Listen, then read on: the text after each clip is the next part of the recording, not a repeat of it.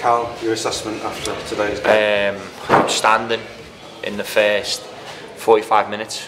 I thought some of our play was some of those fluences I've seen, but we didn't take our chances. Listen, I think what happens is then it's not only the players, but I think the fans start losing that. Oh, where's that goal going to come from? Because of our build-up play and some of our opportunities that we created, and then obviously the glaring penalty decision that wasn't given is astonishing.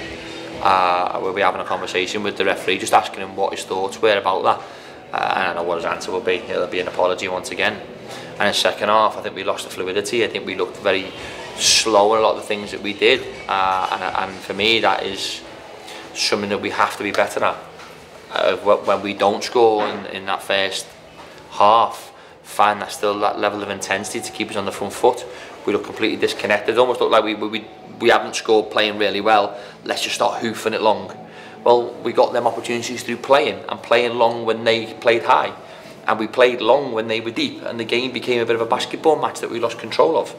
And then a ridiculous set play that we got completely wrong, and it's something that I say them things stay internal, as you'd imagine.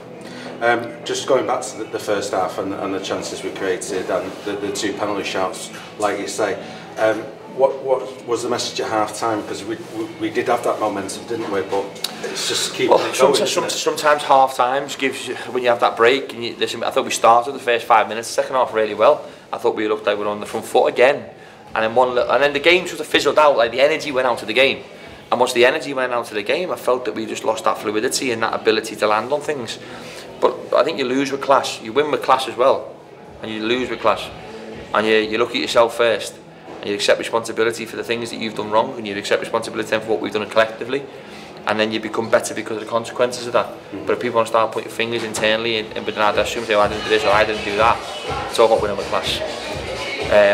That you then things go wrong.